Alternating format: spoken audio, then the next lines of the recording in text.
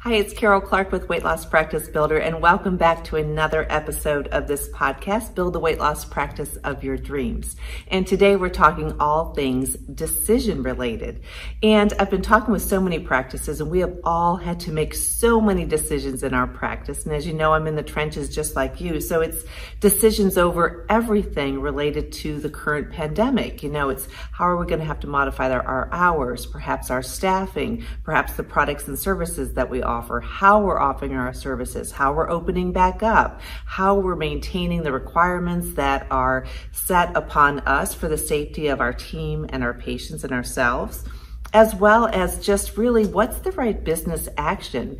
And so a lot of decisions have had to be made. And as I've worked with physicians and practices, sometimes it's just a matter of getting over that whole overwhelm, because that just leads to indecision. I don't know how many I've talked to are just, I'm so overwhelmed, I don't even know where to start.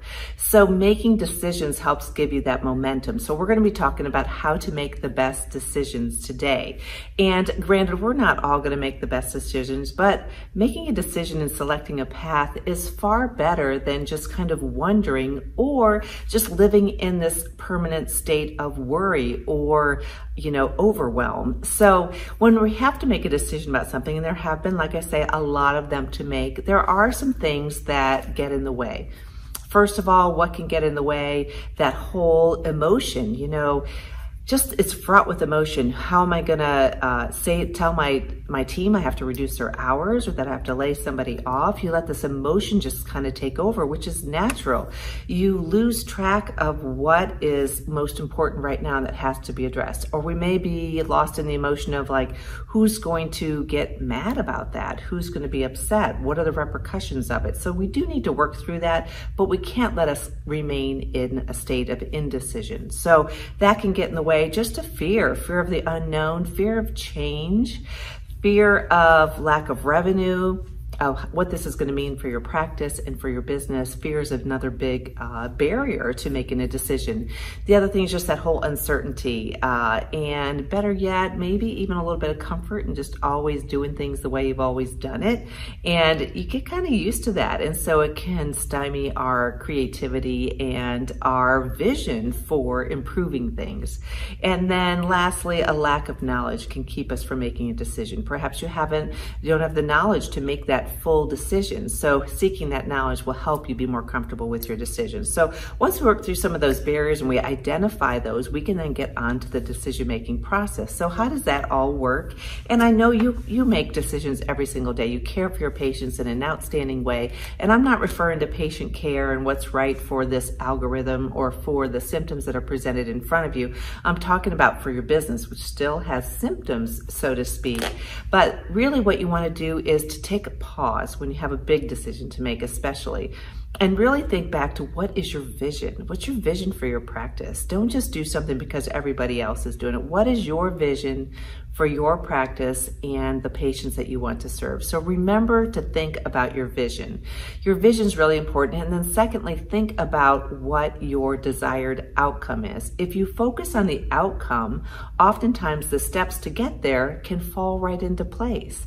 And so we want to make sure you're focusing on what is the outcome and not just what, kind of just the fact that I have a big decision in front of me. What's the outcome that you want? And then we take baby steps and we kind of reverse engineer it and figure out how to get there. So first of all, know what you want, make sure that you know the outcome, and think that through in your own brain. I like to have sort of my own plan of action, but I don't just dictate it to other people. And what that does is it also increases creativity for your team. It increases buy-in for your team. So once you know the outcome that you want and sort of your perceived steps of what's the best way to get there, then get the key members in place that need to help with implementation and also need to buy into this whole outcome or need to be a part of that solution, and sit down with them and say, here's the outcome that I desire. Here are some of the steps that I think we can get there. Let me know what you think, because they are going to come up with some of the best ideas on how to get there. So for example, if it's a modification in hours, if it's a modification in a system in terms of how you're doing some medication dispensing, if it's a change in the products that you're offering, we just recently had this. We're actually streamlining a lot of our products. We're looking at what's best sellers. We're looking at how we package things together. We're kind of revamping that. And my retail sales manager's been awesome through that. So there's some products that don't sell overall, but we have some patients who really rely on it. So she came up with a creative way of letting them place a bulk order and pay for it ahead of time so we can get that in and they can have that product without us buying a large quantity that other people aren't particularly buying and having it sitting on our shelves and then eventually having to throw it away.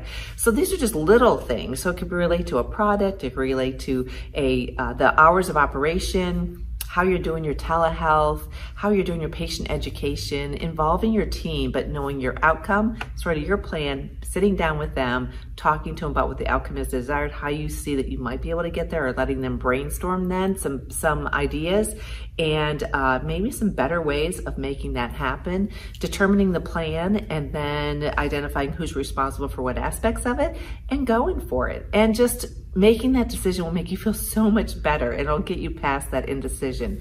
So making that decision and then being willing to reevaluate and be able to pivot. People don't get as upset about change, especially if they're a part of the change. And it's just a part of building a great team that starts to think in an outcome driven manner. And really, the other thing that I want to mention is you want to make sure that you keep the patient at heart. If you keep your heart focused on what's going to be best for your patient, you end up making better decisions. So granted, it has to be best for the business and for your team, but number one, it has to be what's going to be good for your patients so that you can have great outcomes. Because if you get me on my marketing platform, I'm going to talk to you about that whole circle of building those patients that love what you offer and referring more people and telling other people about you, so you're not the best kept secret. So those are sort of my information in terms of how to make a great decision. We don't all make great decisions every single day, but this will really help ensure, number one, that you make a decision and that you focus on the outcome and that it actually gets implemented. And then you can just make tweaks to it along the way and modify as you need to. So I hope you found this helpful. Share with me any information that you have. If you are in Bariatric Business Boss, we are on fire. We're doing the 7 systems of building a very effective practice, and marketing is a big one of them. We're actually spending 3 or 4 weeks on that, and then I do education every single week. Today we're doing a website audit. Next week will be a social media audit. We've covered a whole system on how to hire and nurture your team, and we're doing this over the next few months. But you can get in, everything's in there, and I just released today the new social media calendar for July with some really great stuff. It's all plug and play, ready for you to go, so you don't have to wonder about what to post tomorrow. So if you're not a part of Bariatric Business Boss, goodness sakes, go to bariatricbusinessboss.com, check it out, and please join me. We have great calls. I have one-on-one calls with you to help implement everything, and I think you will really enjoy it. I so enjoy the practices that I work with. A lot of times they just have questions about what I'm seeing across the country, and we tweak things specific to their area. It's just really a great group. So please hop on over there, bariatricbusinessboss.com. It's the best little bit of money that you spend every single month. So in the meantime, take care. Hope you guys have a great and awesome week, and I'll talk to you next week. Bye.